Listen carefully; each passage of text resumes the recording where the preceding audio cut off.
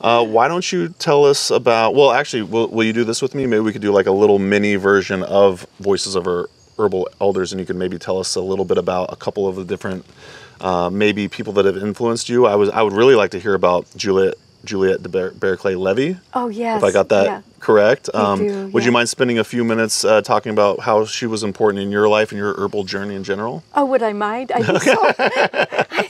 A little time? Oh, my God. So just cut me off when you need to.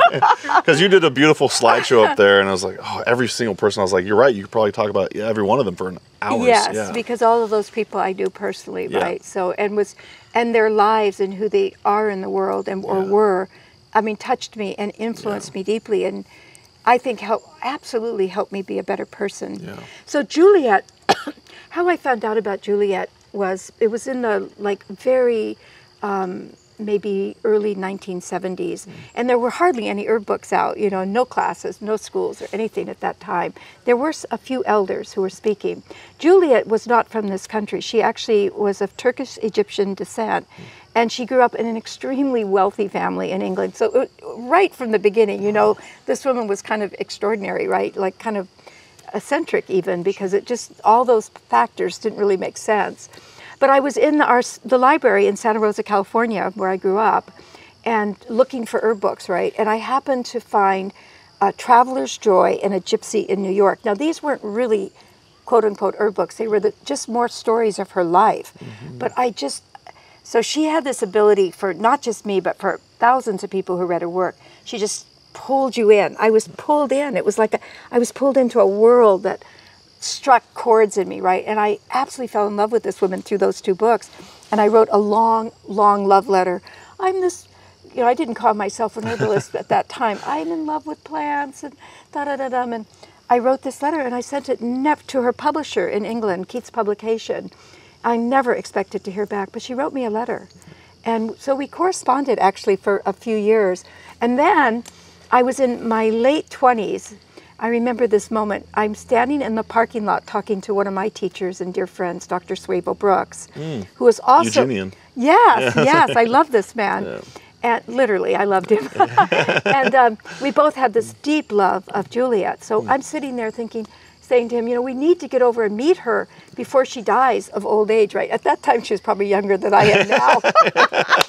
And she went on to live for another almost 40 years, right? But old woman, right? So I actually organized a trip. It was really one of my first or second international plant lovers trips to go visit this woman who lived at that time she was living on an island. It was not a popular island, it was called Kythera. And it had like a dirt landing strip. She lived way out at the end of the island in a little stone hut by the Adriatic Sea.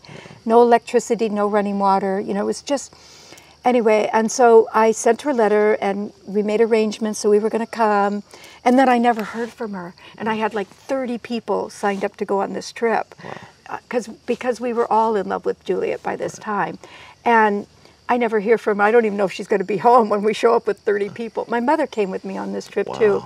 Finally, I do hear from her 2 weeks before we're scheduled to be there. She said, oh, I was just in Scotland visiting my son. And so we flew and we met her, and it was life-changing for all of us. And there's much more incredible stories about this, but the big thing that happened on that trip was that I decided I wanted to bring her to the United States. And that took about another 10 years, but I was able to bring her to the International Herb Symposium. And do I have a moment to just tell the story? Please, absolutely. Yeah, because it's pretty amazing. Yeah. So I wanted to bring her not only because I knew that it would get a lot of people to come to the conference, but you know, I just knew that so many people had been raised on her books, had raised their children on her books, and also had raised their animals. So it would be just such an honor for them to meet her. But more even than that is I wanted her to see the influence that she'd had. She had no clue. And she was living kind of alone, without any recognition, kind of, I would say this, like an old woman who didn't have anything else left going on. She was not healthy or anything. Yeah. So I wanted to bring her back, and bringing her to the United States changed her life as well as ours. But, so it was the same thing. I got it all arranged. She wanted to get her own ticket. Okay, great. And now it's 2 weeks before the International. We had over 800 people signed up to come because they wanted to meet her. And I'm going, I haven't seen her ticket come through. She wanted to get her own ticket. We were, of course, going to pay for it. So I call her. So no cell phones. And of course, Juliette doesn't have a phone. So it's calling the local travel agent who goes and gets Tarzan, really his name, the local Greek driver, to drive all the way out, 30 miles out this dirt road to get Juliette and bring her to a payphone. Juliette, I say, you know, like, I'm really excited. We have all these people coming to meet you. She says to me in her deeply Cockney, I wish I could quote her. I wish I could use her voice, because deeply Cockney accent, like, Rosemary, dear, not to worry. I've decided not to come, but I've made some tapes for you. Like, these were cassette tapes, right, that I could put on. And I'm horrified.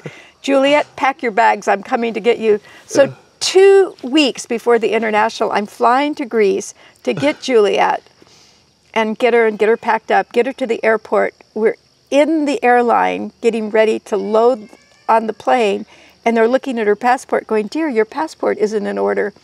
So then I had to go back to Athens and hook around that town, that city, and we flew in. Finally, I got her passports all figured out and in order, and we flew in, I think it was the morning or the day before the International. Wow.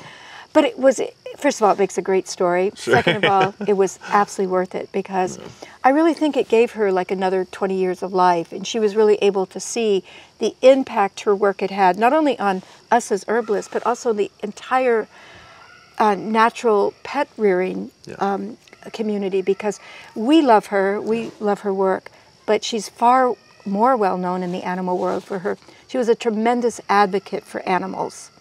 What did she say about humans who wanted to read something about her book? Yeah, so all of her early herb books, she was a very prolific writer. Yeah. She liked to refer to herself, quote unquote, as a gypsy scholar, right? Yes. And all of her early herb books were written for animals, like the Complete Herbal Handbook for Farm and Stable, the Complete Herbal Handbook for the dog. She wrote one for cats. You know, that was her main passion. And everybody was begging her to write her books for people. And she would really just literally say, you can use the animal books. You can just use what's in the animal books. So she loved animals more than she loved people, right? Amanda might be in the same boat. Yeah, she tolerated us. Sure, exactly. What an amazing human. Yeah. She was a great character, I have to say. Yeah.